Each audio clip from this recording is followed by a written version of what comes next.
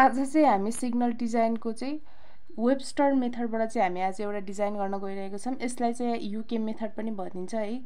अब चाहिँ हामी चाहिँ आज यसमा चाहिँ एउटा डिजाइन गर्छौँ है।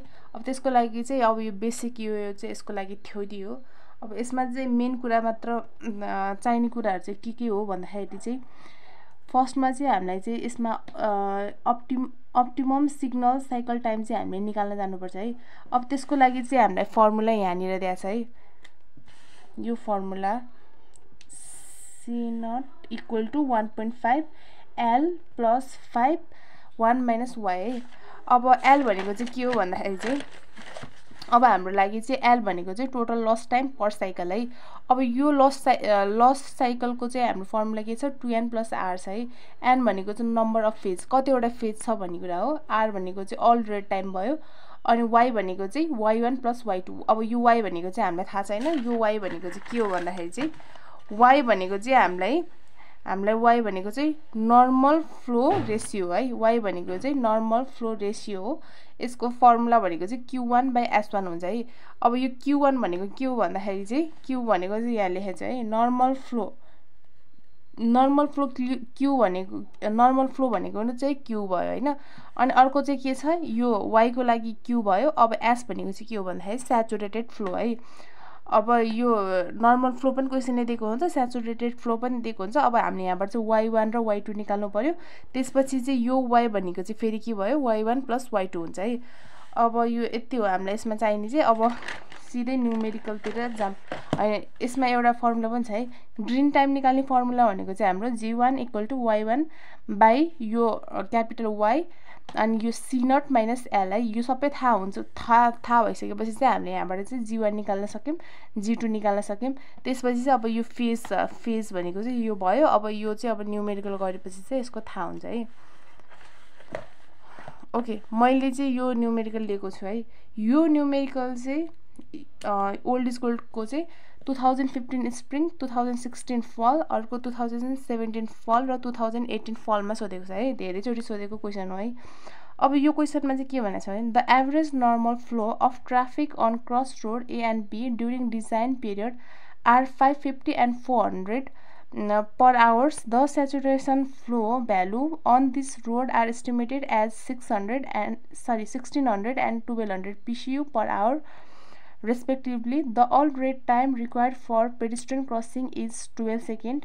Design two-phase traffic signal by Webster's method. Assume suitable data if necessary भनेको छ हैन। अब यसको लागि चाहिँ फर्स्टमा हामीले के गर्यौं गिवन लेख्यौं है। अब गिवनमा चाहिँ हामीलाई चाहिँ के दिएको छ भने यो भनेको चाहिँ हाम्रो भोल्युम दिएको है 550 र 400 भनेको चाहिँ पर आवर भनेर। यो सरी यो PW हैन, यो PCU है। यो PCU भनेको चाहिँ प्यासेन्जर कार युनिट है। अब यो दिएको PCU पर आवर भनेको चाहिँ हामीलाई के दिएको हुन्छ भन्दाखेरि चाहिँ भोल्युम दिएको है। त्यो रोडको चाहिँ भोल्युम कति हो, 1 आवरमा चाहिँ कति चाहिँ भेहिकल जान्छ भनेर चाहिँ भनेको है। अब यो अब हामीलाई गिवन के दिएको छ normal flow on road A भनेको चाहिँ 550 PCU पर आवर भयो। Normal flow on road B भनेको चाहिँ 400 PCU पर आवर भयो है। अब त्यसपछि चाहिँ हामीलाई के स्याचुरेटेड फ्लो पनि क्वेसनले दिएको छ है। Saturated flow on this road are estimated as 1600 र 1200 PCU पर आवर दिएको रहेछ। अब स्याचुरेटेड फ्लो भनेको पनि भोल्युम नै भयो, म्याक्सिमम भोल्युम भनौँ न। स्याचुरेटेड भनेको चाहिँ यो भनेको चाहिँ 1600 PCU दिएको छ रोड A को लागि, रोड B को लागि चाहिँ 1200 PCU पर आवर भनेको छैन। अनि अर्को कुरा चाहिँ कहिलेकाहीँ चाहिँ क्वेसनले चाहिँ हामीलाई स्याचुरेटेड फ्लो अथवा त्यसको स्याचुरेटेड चाहिँ हामीलाई भोल्युम दिएको छैन भने चाहिँ हामीले यो 525 इन्टु वेट अफ रोड गरेर चाहिँ हामीले यसरी निकाल्न सकिन्छ है। जेनरली चाहिँ दिएको हुन्छ। इफ दिएन भने चाहिँ हामीले चाहिँ यसलाई यसरी पनि निकाल्न सकिन्छ अब है। अब त्यसपछि चाहिँ अब हामीलाई चाहिँ नम्बर अफ फेज भनेको चाहिँ कतिवटा फेज छ भनेर चाहिँ क्वेसनले दिएको छ। Design the two phase traffic signal भनेको छ हैन। दुईटा फेजको लागि चाहिँ हामीले के गर्नु पर्यो डिजाइन गर्नु पर्यो है। अब त्यसपछि चाहिँ अब ओके यहाँसम्म भयो हैन। अब त्यसपछि चाहिँ हामीलाई चाहिँ YA र YB निकाल्नु पर्यो हैन। YA र YB को फर्मुला मैले के भनेको थिएँ QA/SA है। QA भनेको चाहिँ हाम्रो यो भनेको चाहिँ स्याचुरेटेड वाला भयो, यो चाहिँ नर्मल फ्लो भयो हैन। Normal flow by saturated flow. Normal flow भनेको चाहिँ 550 बाइ स्याचुरेटेड फ्लो भनेको चाहिँ 1600 है। अर्को भनेको चाहिँ YB भनेको चाहिँ 400 बाइ 1200 है। यो भनेको चाहिँ 0.33 सेकेन्ड भयो है। अब यो भनेको 0.343 सेकेन्ड आयो। अब टोटल Y भनेको चाहिँ YA प्लस YB गर्दाखेरि कति आयो 0.67 सेकेन्ड आयो नि हैन। अब त्यसपछि चाहिँ हामीले चाहिँ टोटल लस टाइम निकाल्नु पर्यो हैन। टोटल लस टाइमको फर्मुला भनेको L हो नि त हैन। टोटल लस टाइम भनेको L हो। L को फर्मुला भनेको 2n + R हो। R भनेको चाहिँ अल टाइम, R भनेको चाहिँ हामीलाई यो के भनेको छ भने all red time required for pedestrian crossing is 12 second भनेको छ नि। यो भनेको चाहिँ R हो है। अब n को ठाउँमा 2 राख्ने, R को ठाउँमा 12 राखेर चाहिँ हाम्रो कति आयो 16 सेकेन्ड आयो नि हैन। अब त्यसपछि चाहिँ हामीलाई अप्टिमम साइकल टाइम निकाल्नुपर्छ है। अप्टिमम साइकल टाइम भनेको फर्मुला के थियो हाम्रो 1.5L + 5 1 - Y थियो हैन। अब हामीलाई L पनि छ, अब Y पनि आइसक्यो हैन। भनेपछि अब हामीले यहाँबाट सिनियर कति निकाल्यौं 89.506 सेकेन्ड निकाल्यौं है। अब यसपछि चाहिँ हामीलाई green time of A and B निकाल्नु पर्यो हैन। ग्रीन टाइम अफ A भनेको चाहिँ YA / Y C0 - L हुन्छ हैन। YA भनेको चाहिँ हामीले निकालिसकेका छौं 0.343, Y भनेको चाहिँ हाम्रो कति छ 0.676 हैन।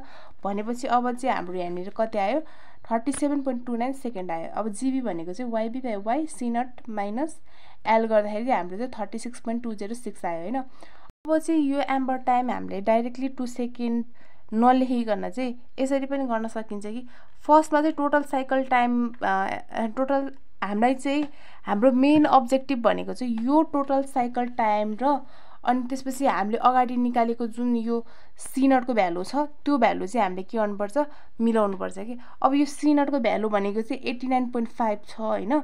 अब हामीलाई चाहिँ यो टोटल साइकल टाइम पनि 89.5 आउनु पर्यो हैन। त्यसको लागि एम्बर टाइम चाहिँ हामीले कति राख्ने भन्ने कुरा चाहिँ हामीले निकाल्नु पर्यो है। अब मैले चाहिँ यहाँ डाइरेक्टली 2 सेकेन्ड राखे पनि यसको लागि चाहिँ कसरी निकाल्न सकिन्छ भन्दाखेरि चाहिँ पहिला सुरुमा चाहिँ GA र GB हैन एड गर्नु पर्यो। GA / GB भनेको कति भयो 37.29 प्लस अर्को भनेको चाहिँ 36.206 है।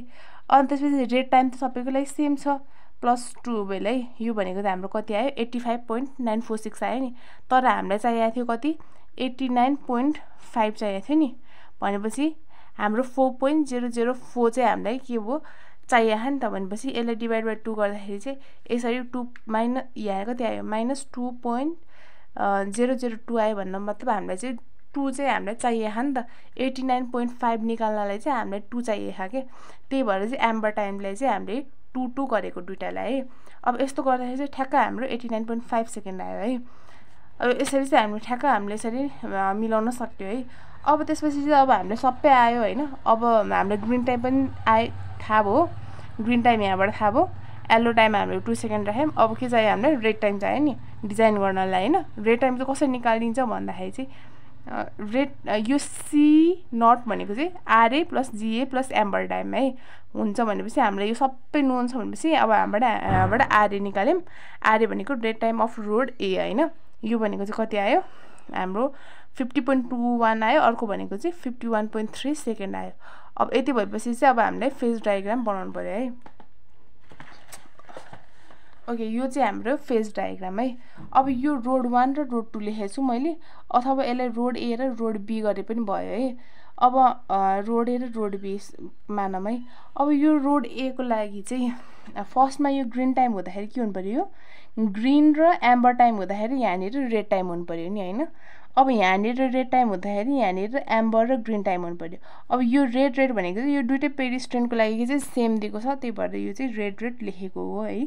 अब यो G1 को भ्यालु अब जुन कति सेकेन्ड आएको थियो त्यही लेखेको हो मैले। एम्बरको कति आएको छ यो लेखेँ।